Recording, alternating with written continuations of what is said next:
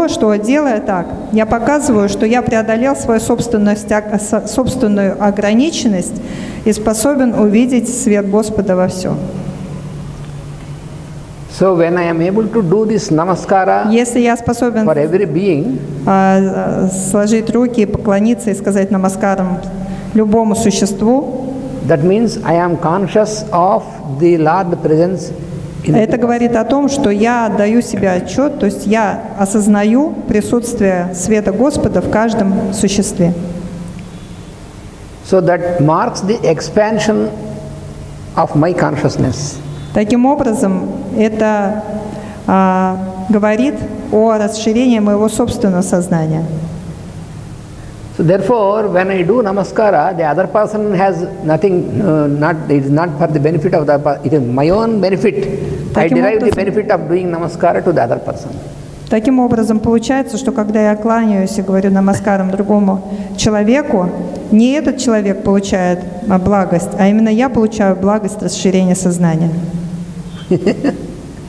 You see, here to the Lord, many times, Namo Agriyaya, Namo Pradhamaya, Namo Rudraya, like this.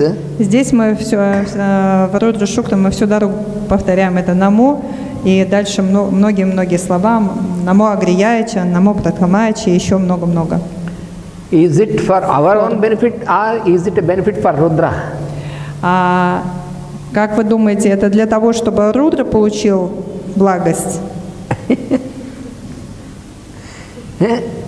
If I don't do namaskara, there is no loss for Rudra. Если я не буду говорить это намаха Рудре во всех этих, в огромном множестве этих форм, то Рудре от этого ни тепло, ни холодно. If I don't do namaskar to any of you, you don't lose anything.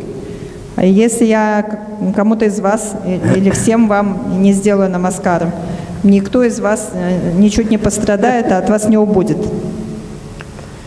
But if I do namaskara, I am benefited. Но если я сделаю, тогда большую благость получаю я сам. So that is what Lord Shiva says. Это то, о чем говорил Господь Шива. It is for your own benefit, your own development, you have to do namaskar. Это необходимо для нашего собственного развития, для нашего собственного блага. Then there is another very subtle point also in this. И в этом есть еще один очень тонкий момент.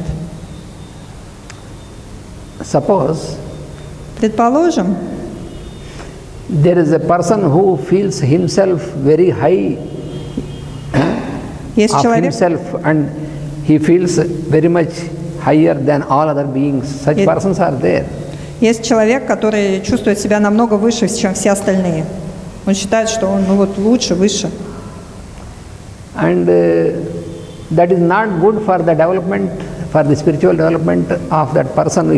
If any person has this feeling, if I feel that I am great, I am very much higher than all of you, then it is not good for me. Так вот это чувство, оно очень неблагоприятно для самого этого человека. Если я, например, буду думать, что я намного больше знаю, я вообще более великий, вообще более крутой, чем вы все, а это очень плохо для меня. Why it is not good for me? Because whenever I feel higher or greater than the other person, потому что каждый раз, когда я чувствую себя более великим, более вообще крутым, чем другой человек, then the Lord consciousness in the other person is getting out of my reach, because when I feel greater, then I don't see the Lord consciousness in the other person. It is lost. Каждый раз, когда во мне возникает это чувство, это означает лишь одно. То, что я упускаю из вида свет Господа сознания, который присутствует в этом другом человеке или в других людях, выше которых я себя мню. So, whenever we feel that каждый раз, когда мы чувствуем, other persons are inferior and we are что superior, другой немножечко пониже, чем я, похуже, чем я, that blocks our spiritual advancement. А это немедленно блокирует наши способности духовные. So then there can be a problem. И тогда возникают проблемы.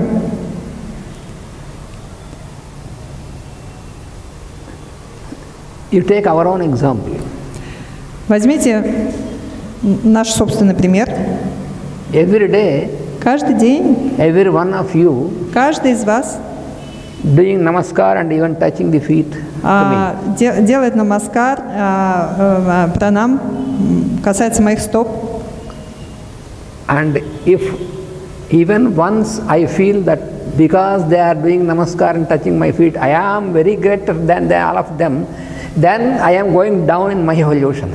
И если я хоть на секунду, хоть когда-нибудь у меня возникнет на секунду мысль о том, что вот они простираются передо мной, потому что я вот такой уже крутой в духовной жизни, в эту самую секунду я очень низко паду в своем духовном развитии. Очень пойду вспять. So it is very dangerous. Dangerous means you are blocked on your evolution. Then I get blocked and my consciousness will never more expand. It goes more and more down.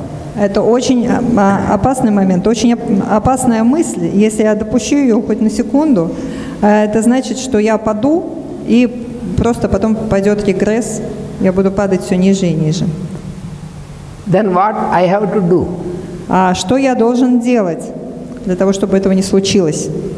So whenever other person is doing namaskar and going down, I also should meditate upon the Lord consciousness in that person and offer and keep doing my namaskar.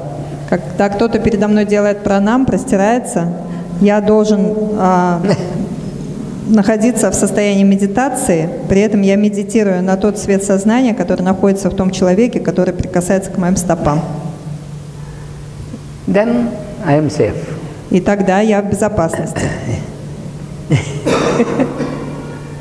So this is like a game. Это подобно игре. У меня вопрос.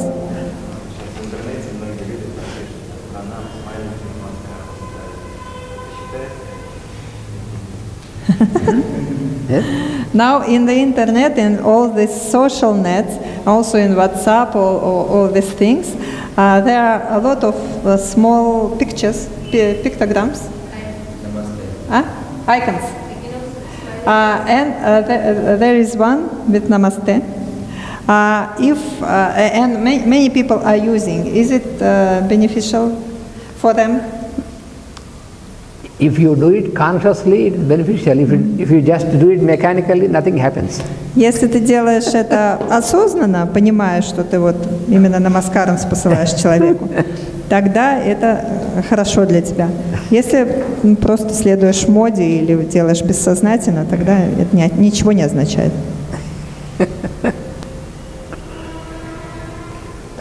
This mudra is okay. If you use this mudra and do this, it is okay. But when you know this significance also, then you can be more benefited. Если вы делаете, даже не понимая значения этой мудры, вы все равно делаете эту мудру, потому что все так делают. Это тоже хорошо, нормально. Но когда вы делаете ее осознанно, понимая, что вы делаете, это приносит вам большое благо. And then Shiva has explained one more thing at this, in the same context. И в том же тексте Господь Шива объяснил еще одну вещь. Suppose there is a person who is very aristocratic and feels himself very high. Допустим, есть человек, который чувствует себя очень таким высоким аристократом, чувствует себя намного выше других людей. And when you do this namaskara to that person, и когда мы кланяемся этому человеку, соединяя ладони, then he may think, yes, this fellow is doing namaskara to me because I am the highest. И этот человек при этом смотрит и думает, что этот человек мне кланяется и делает намаскарам, потому что он понимает, что я намного выше. That means he is trying to receive the namaskar. Это означает, что он получает этот намаскар, то есть он его присваивает. Человек присваивает. И думает, что это, вот, это поклонение, ну, то есть это приветствие ему как личности. Then his feeling of aristocracy is increasing. И при этом его аристократизм только увеличивается. Which will be a big blockage for his consciousness. И это создает огромный блок, блокирует полностью его сознание. So, you are doing namaskara to that person is helping him in going down, not helping him to go higher. Is it bad karma? Yes. When you do this to such a person, this will still more aggravate his state. И если мы, зная об этом, что мы только подогреваем честолюбие, тщеславие этого, не честолюбие, а именно тщеславие этого человека, продолжаем ему делать намаскар и всячески выражать свое почтение, мы способствуем тем самым его падению, все большему и большему падению, то есть участвуем в очень нехорошем деле. Я спросила, это что, плохая карма? Он говорит, да. Suppose so many people are doing namaskar to me, and if I feel, oh, so many people are doing namaskar to me, so I am the greatest. Потому что чем больше человек ему делают такие вот, ну, оказывают почтительность, делая намаскар, он думает о себе все выше и выше, у его картина мира все больше и больше искажается. So in this context, the one who does the namaskar is benefited, but the other person is for him it is detrimental. И в таком контексте тот человек, который кланяется, выражая свою вежливость, почтение, он получает свое благо. Но тот человек, который так думает, получая эти знаки уважения, он при этом, ну, его положение все больше и больше усугубляется в плохую сторону. If you are in such он получает обратное благо. If you are in such situation, если вы в такой ситуации, if you do not do the namaskara, then you are the loser. You will lose the benefit. If you do the namaskara, he will be losing. Then how you have to solve this problem? И в этом случае, значит, возникает дилемма. Если мы такому аристократу гордому сделаем намаскар, то мы его сильно, в общем, опустим. Да, если мы не сделаем намаскар, то мы опустим себя, потому что мы не проявляем уважение к свету сознания, которое находится в нем, несмотря ни на что. Then Lord Shiva says, вот как Господь Шива предлагает решить эту проблему. You need not forego your benefit, but you do the namaskar, but you don't show this to the person. You see? Yes. Он говорит, вам не нужно тоже падать, не делая ему знаков почтения, ну, то есть выглядеть невежливыми, не признавать в нем света сознания. Вам нужно сделать это намаскаром тайком, чтобы он не увидел. Потихонечку так. So, я тебя приветствую. In this manner, you can keep yourself and you don't lose your opportunity to be elevated. At the same time, you don't add something for him to go down. Таким образом, мы решим обе проблемы. Мы и сами не опустимся, не признавая другого человека, потому что все существа — это свет сознания, не приветствуя. Мы не опустимся, потому что мы его поприветствуем, но мы при этом не взрастим в нем его тщеславие, мы ему не покажем этого, и поэтому он не станет еще более тщеславным и не упадет еще ниже. So the namaskar has so much significance.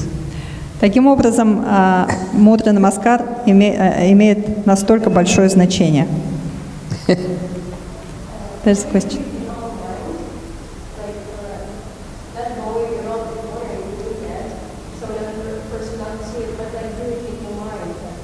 Можно ли делать это в уме, спрашивает Татьяна. Yes, only when the other person, when you find the other person is egoistic and is aristocratic. Если вы видите, что человек очень эгоистичный, then you can do it in mind without showing. Тогда можно просто в уме ему поклониться, сделать намаскар. But in all other cases, you have to do it with this mudra. Then only you are very much benefited. Но во всех других случаях нужно делать это все-таки сопровождая мудрой для того, чтобы для того, чтобы получить вот эту пунью, благость.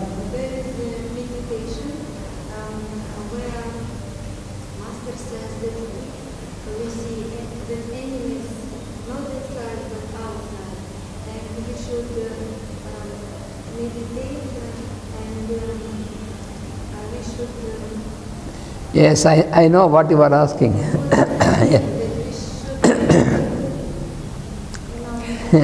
Марина немножко невнятно задала вопрос, но, кажется, я поняла. Она говорит, что у мастера в медитациях, вот в этой книжечке, есть один маленький отрывочек о том, что если у вас есть враги, то нужно помнить, что враги не снаружи, а внутри.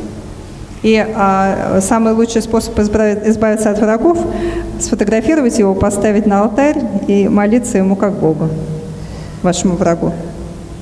What master has given in that meditation is, то, что мастер говорил в медитациях, это that when we feel that there are enemies, если вы чувствуете, что есть у вас враг, generally, обычно, most of the human beings we see enemies outside in other persons. Обычно люди воспринимают врагов как что-то внешнее. Ну, то есть они видят каких-то людей, считают их врагами. But the fact is, но фактом является другое. Истина в другом. The persons are outside and enemies are inside. Мастер говорит, снаружи находятся только личности, люди, а враги находятся внутри. So, because whom you call enemy, потому что тот, кого вы называете врагом, is also made up of the same substance with which you are made up of. Он сделан из той же самой субстанции, из того же самого вещества, что и вы сами. You know, once a disciple of знаете, один раз he is not a disciple, a person went to Master CVV. Один человек пришел к мастеру CVV. You cannot call him a disciple. Он не был его учеником, он просто he went пришел. For a purpose. Пришел зачем-то, по какой-то причине. And Master CVV asked, what do you want? И мастер CVV спросил, ты что хочешь? Then this fellow said, I have so many enemies, I want all my enemies to be destroyed. И этот человек сказал, знаете, у меня столько врагов, я бы хотел вас попросить, чтобы вы всех моих врагов уничтожили.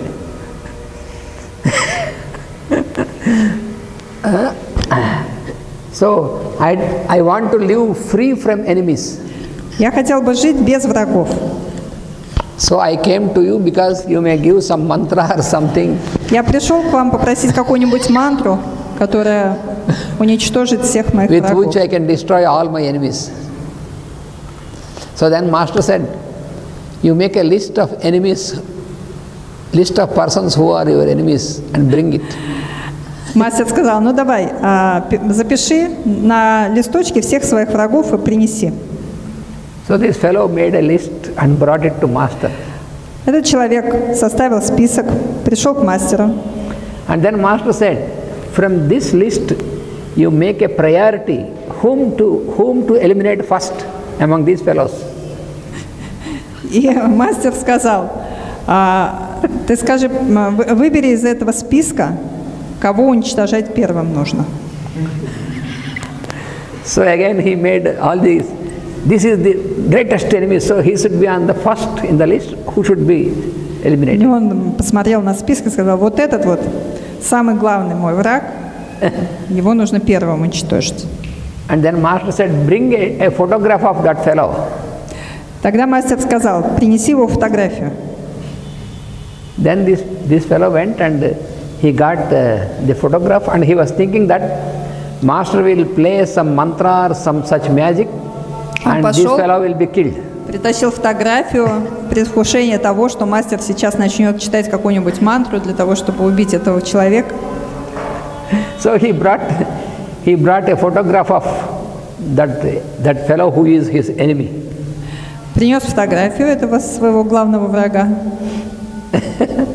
Then master said, you put this picture in a wonderful frame. И мастер сказал, эту фотографию нужно поместить в красивую рамку. So he got it a wonderful frame and brought it to the master. Он принес красивую рамку, купил красивую рамку, установил туда фотографию, принес все это мастеру. And then master said, do you really want that this fellow should be destroyed, eliminated immediately? И мастер спросил, ну ты действительно вообще хочешь, чтобы этого врага немедленно не стало? He said, yes, he is very anxious for that. Он говорит, да, я очень-очень хочу, чтобы его не стало. Then master said, immediately you take this photo into your house and you put it on the altar. Мастер сказал, тогда для этого тебе нужно принести эту фотографию в этой рамке домой, поставить к себе на алтарь. And put beautiful flowers. И положить красивые цветы к этой фотографии. And start meditating that picture as the picture of God. И начать медитировать на эту фотографию, как на фотографию Господа. This fellow was shocked. Because he was thinking that master will destroy this enemy immediately, but this master says you put an altar and что мастер сейчас worship уничтожит этого человека, а мастер наоборот предложил молиться на него как на Бога. Then this fellow was asking master, sir, master, I want you to destroy this my enemy, and you are asking me to worship him. Что мастер, может, не понял и говорит, мастер, я попросил тебя уничтожить этого врага, а ты мне предлагаешь на него молиться. And then master said, this is the only way by which you can destroy your enemy. И мастер ему сказал, это единственный способ уничтожить твоего врага. So he said, for 1 month, every day you do this, after 1 month, the enemy will disappear. И он говорит, ты в течение 1 месяца каждый день должен это делать, медитировать на этого врага, как на Господа. И через месяц ровно этот враг исчезнет. So he started to meditate upon this picture as picture of God, and every day, after 30 days, then he forgot that person is an enemy. So enemy has disappeared, no more enemy. И тогда этот человек последовал все-таки этому совету, в течение месяца медитировал на своего врага, как на Господа. И через месяц этот враг из его головы действительно исчез, потому что он перестал видеть в этом портрете врага. That is what master has given that meditation. Persons are outside and enemies are inside. Именно вследствие вот этого случая мастер Икей дал эту медитацию. И он сказал, что снаружи только люди, а враги, они внутри живут. So you can do the same experiment if you have. Вы можете проделать такой же эксперимент. If you feel particular person as your enemy, если вы чувствуете, что какой-то человек является вашим врагом, then when he appears before you, тогда, когда он появится перед вами, say Namaha. Склоните перед ним голову, скажите Намаха. To the Lord consciousness in him. Скажите это тому Господу сознания, который находится внутри этого человека. When you are connected with the Lord consciousness in the person, когда вы будете таким образом соединяться с Господом сознания внутри человека, который стоит перед вами, then the enemy disappears. Тогда враг исчезнет. So that is what you see In the Rudra Sukta or any Sukta, any mantra, Namaha, Namaha, Namaha, always like. Итак, мы видим вот это намаха в Рудра Шуктам и в любой другой шукте. Предаюсь тебе, намаха. Ничто не мое, все твое.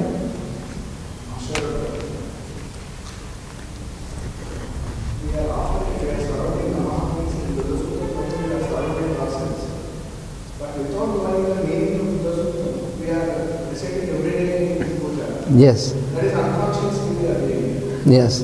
Then is it useful? But even then, before knowing the significance also, if you start chanting it, the energy of this sukta, mantra, enters into you and drives you to unfold into its significance, and one day then it will be opened. That is why you could come here. Вопрос был такой. Мы вот сейчас только начинаем понимать какие-то слова из этой Рудра Шукты, но мы же давно очень все это поем, намаха, намаха, каждое утро, ничего не понимая, просто произносим эти слова. Дает ли это какой-то результат для нас? Ананта Кришна ответил, что мантра имеет свою силу и энергию, и она действует на нас. И эта сила, энергия, она в какой-то момент приведет нас к тому, чтобы значение этой мантры перед нами развернулось. Например, приведет вас на этот семинар.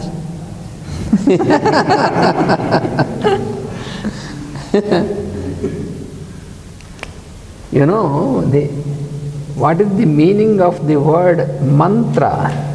Вы знаете значение слова мантра?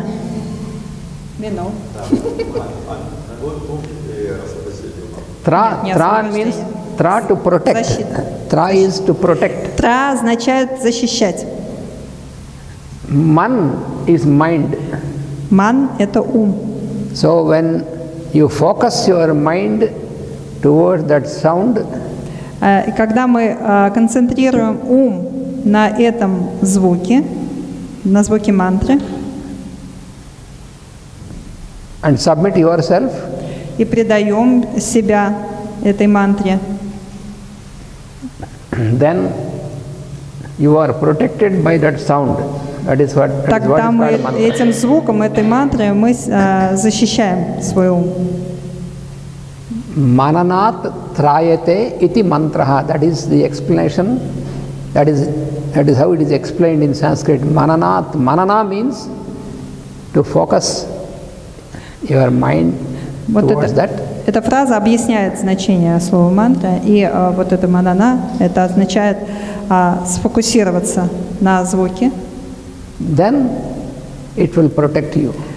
И если мы сумеем полностью сконцентрировать свое внимание на этом звуке, тогда этот звук начнет нас защищать. Точнее, не нас, а наш ум.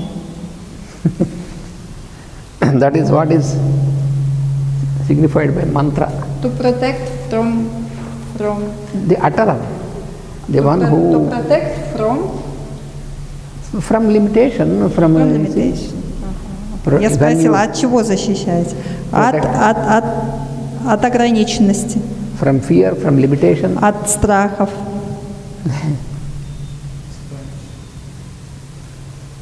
By utterance of these mantras, Произнесением этих мантр there will be expansion of the consciousness. мы стимулируем расширение своего сознания. Произнося мантры, мы расширяем сознание.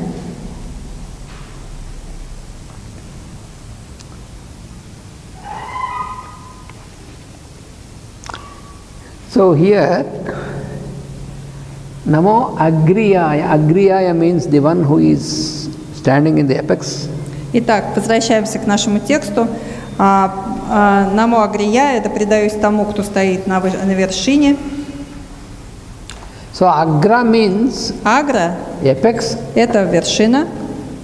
and Agra means the part which is foremost. The И part. также это то, что впереди всего находится.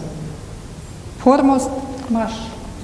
Точнее, первейший, наипервейший, да.